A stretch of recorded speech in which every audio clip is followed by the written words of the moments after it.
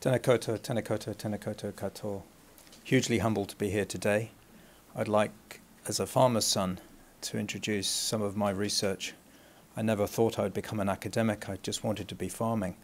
But I found something magical, and it's a great day, not only for me and all the people that work with me, but also for physiologists. I'm going to talk about rice grains, and I'm going to talk about medieval archers. I think we all know somebody in our lives that has suffered from cardiovascular disease. Certainly my parents and all four grandparents died of cardiovascular disease, which is motivating for a research scientist, a discovery scientist like myself, to try and better understand. And Graham, the previous speaker, said beautifully, if you get the understanding wrong, the intervention is hopeless. I'm going to talk to you this morning with a couple of examples. First one is high blood pressure, or called hypertension. 1 in 4 of us will become hypertensive. And the disproportionate numbers of people in this country with hypertension is really astounding. And this is something that urgently needs addressing. More remarkable is the statistic that 50% of treated patients remain hypertensive. Surely, one size does not fit all here. We need much better understanding of why blood pressure increases, because the effects that blood pressure have are catastrophic. We've discovered a novel sensor in the body, which is the size of a rice grain.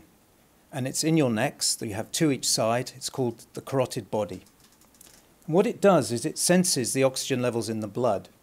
And if the oxygen levels fall, from a physiological standpoint, you need to raise blood pressure in order to better perfuse the brain. The other important thing I want to tell you is that it connects directly to the brain through a small nerve, and that's allowed us an intervention. And we started to work on this in animals.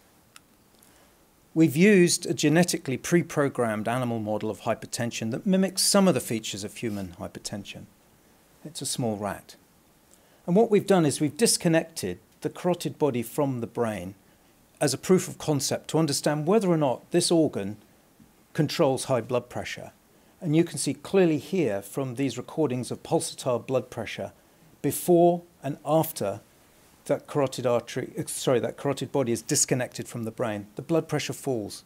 And this was the first time that we'd realized that this organ is involved in the generation of high blood pressure. If we make that same disconnection in an animal with completely normal blood pressure, there is no change in blood pressure. Something changes in the carotid body that signals to the brain to raise blood pressure in a pathological way.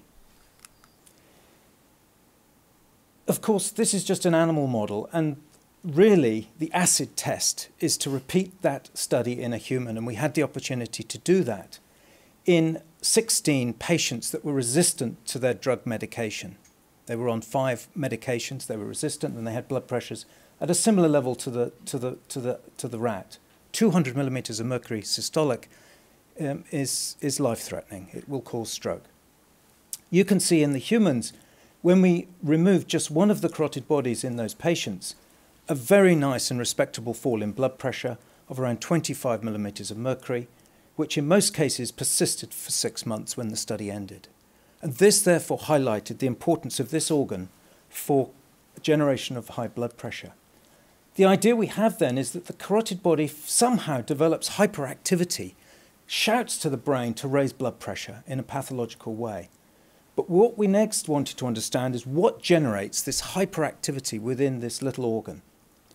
To cut a very long story short, it actually is due to something that is released from the carotid body called adenosine triphosphate. This is the energy molecule, but it's also a signaling molecule that acts on a specific receptor, a protein called a P2X3. It's a purinergic receptor. This is just jargon, doesn't matter. But the thing is that it's highly selective to these communications to the brain that controlling blood pressure.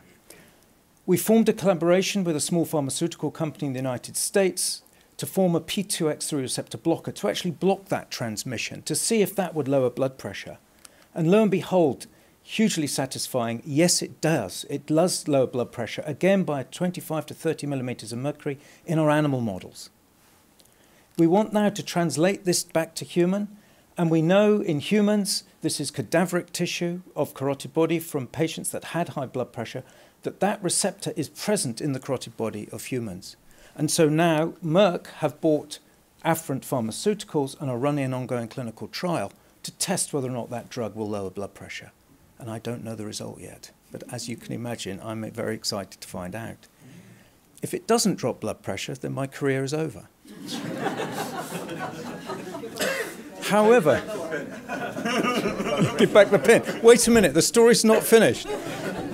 Because if you study cardiovascular disease, it's not just about hypertension, right?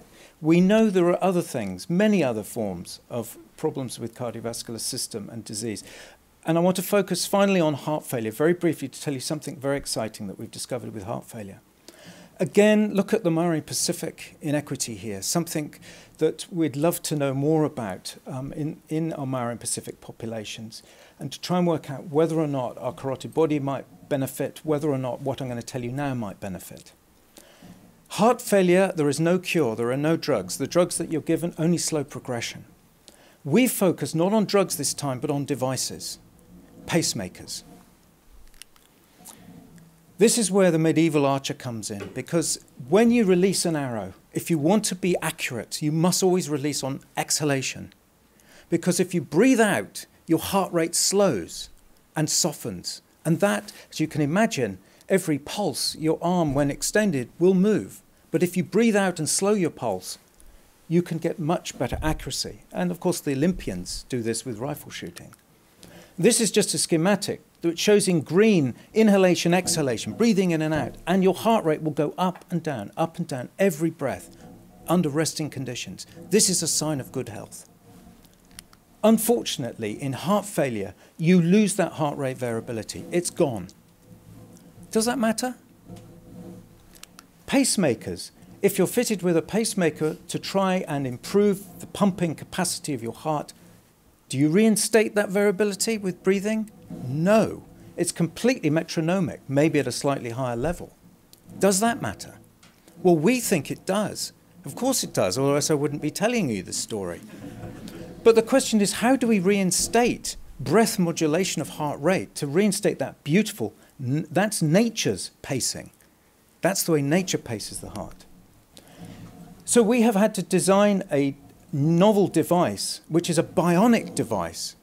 It's bionic because it listens to the breathing and in turn stimulates the heart. So it knows when you're breathing in and breathing out to up and down your heart rate every breath. And we've done this in a sheep model of heart failure.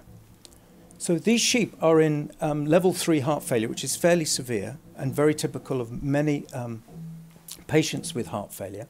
And you can see below in the pink trace, every time those signals go up, that is inspiration.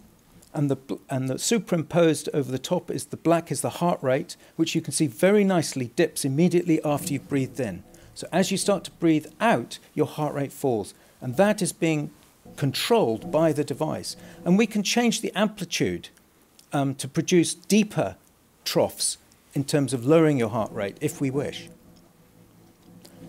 We've connected the sheep's diaphragm, which is the main muscle of inspiration, to the device, and then using just a normal pacemaker lead, a fitted pacemaker lead, to command when that heart beats relative to the respiratory cycle. And this is the slide that I'm most excited about. In green, we have those sheep that were paced with that modulated heart rate. And in red are those sheep that were paced with monotonic or metronomic pacing, which is the conventional clinical way of pacing. And you can see that in green, those that have the variable pacing produce a 25% increase in heart pumping efficiency. Finally, we know now why the heart is being modulated by breathing, because it increases the efficiency of the heart. The best that can happen clinically in heart failure is somewhere between 5 and 10% improvement in heart pumping with optimal drugs and a pacemaker. And this is clearly 2.5 times greater already.